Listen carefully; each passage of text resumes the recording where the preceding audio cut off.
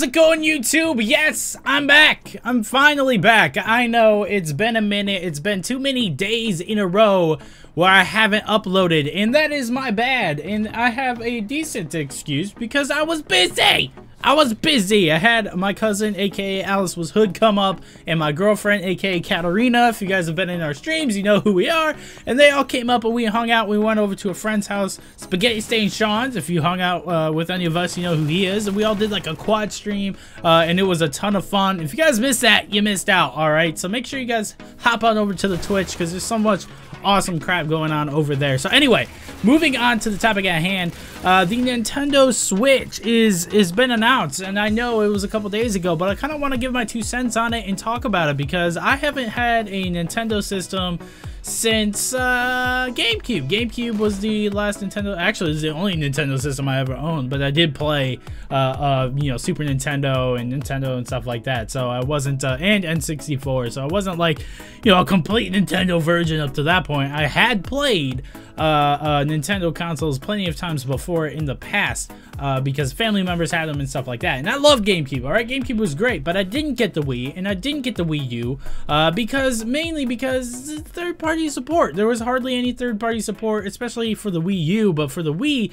it just couldn't hang, dude. It wasn't good enough. So games like Call of Duty that did come out on it looked absolutely horrible. They played absolutely horrible. The controller was convoluted for games like that, and it just did not feel right to me, and I didn't like that, and I wanted to play those games, so I had to play on Xbox, I had to play on PS4 or PlayStation. I mean, not PS4 at the time, you know, obviously, but I couldn't, you know, Xbox was the thing back then, you know, because it had all the third-party support as well as great first-party titles, whereas Nintendo had really good first-party titles, but that was pretty much it, you know, as far as good games, because the games that did come out for it that were third party, they just weren't very good, man. The console couldn't handle them. They were super dumbed down graphically, and it was not entertaining to me. So that's why I went with, you know, an Xbox, and thus the reason why, as far as hardcore gamers or hardcore console gamers, the Xbox and PlayStation are the kings. But here's the thing with the Nintendo Switch.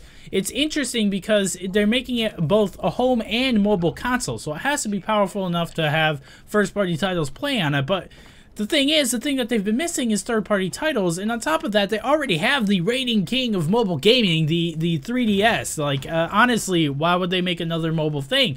So that's really interesting myself, unless it's powerful enough to power main AAA, you know, console titles. So that's the interesting thought there, is why would they do that when they already have the 3DS? Are they considering getting rid of the 3DS and making way for this thing that's just the all-around console that you want all the time everywhere?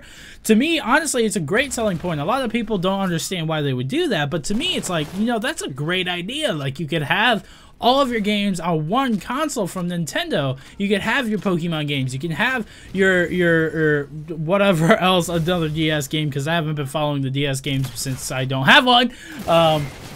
You can have everything right there at your hands, at home and on the go, as well as main AAA titles like Zelda and stuff like that. Now, they showed games like Skyrim in the trailer. They showed the new Zelda, but they, I guess, apparently, according to Forbes, all right, not me, according to Forbes, they came out and said that you shouldn't take all of the information from that trailer as sound proof of third-party support or anything like that. It was just a forward trailer to give you an example. So basically, they're not confirming Skyrim for it. Why would you put it in there then, man? Come on, guys. Now, they do have a big list of people who have signed on to be Nintendo's partners, such as Activision, EA, From Software, Bethesda, Bandai Namco, Capcom, you know, all of the big head dudes, you know. You got Square Enix, you got Ubisoft, you got Epic Games, you got the Unity engine, you know, all the stuff that the Nintendo Switch is going to support. But is it going to be powerful enough? Because you can't find actual specs of this thing. The only specs that we can find is that it's a modified NVIDIA GPU. That's interesting. NVIDIA has just come out with the Pascal architecture. It could be a new chip, a new mobile chip that is just super freaking powerful. Or it could be a version of the actual, like, current ones, because we do know, like, they're starting to fit 1080s into actual laptops now, like full-on 1080s, not mobile 1080s, full-on GTX 1080s are fitting in laptops now. That is insane to me. So that could be something else that they've stumbled upon, and some crazy technology they got to make something very powerful fit into such a small package, especially something that's mobile. And now we do know that the screen is only 720p on the actual console, the mobile part of the console. That makes sense to me. That means there's going to be more power going to like the GPU, the CPU, and things to power your games so that graphically they can look good. But on a small screen like that, 720p is going to look just like 1080. It's going to be perfectly fine because it's on such a small screen. So to me, that's really good as well. But we still don't know like processing speed, like the clock of the processor. We don't know the amount. I don't think we know the amount of memory. I could be mistaken there. We might know the amount of memory. We don't know what kind of GPU, what kind of how many processors it has, what's like how much power does it kick out. We don't know any of that about this console, and that's my big turnoff because I really want to be excited for this, dude. I want this console and I want it to be good. But the problem is I want it to be what I want it to be. It all depends on what Nintendo wants it to be. Do they want it to be something that's going to play Call of Duty at the highest setting, you know, on par with Xbox and PS4?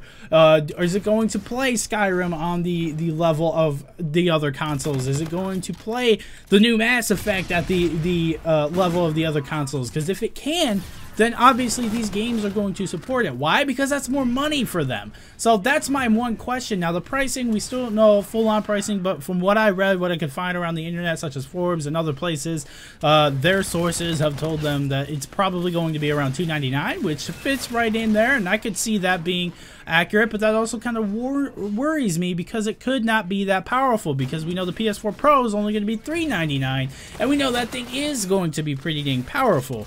But here's the thing, I don't know. But that does put it right in line with the current PS4, which would mean it would be good enough to power these new games. We'll have to wait and see, but that's my one worry about this console, man. But I want it so bad. Like, I want this console, and I want it to be good. I want to be able to take these games everywhere, and I really want to dive into the new Zelda, and I want an excuse to do that by buying this console. So anyway, let me know what you guys think in the comments down below. I'd love to hear from you guys. Obviously, I have been away, but there will be a stream tonight, and we're getting back on schedule here for a little bit. I just had, you know, kind of like a little bit of a vacation, I guess you could say. So we're going to be getting back on schedule tonight. We're continuing our Alien Isolation playthrough over on the Twitch for Halloween, doing some spooky stuff, man. And god dang, dude, like Alien, that game just freaks me out, dude. Like, it really does. So if you guys want to see me get my pants pooped, I guess you could say, then head on over to the Twitch. But thank you guys so much for watching. If you enjoyed the video, please leave a like and a comment down below. Don't forget to share it with your friends and hit that subscribe button if you have not. And I will see you guys in the next video. Peace.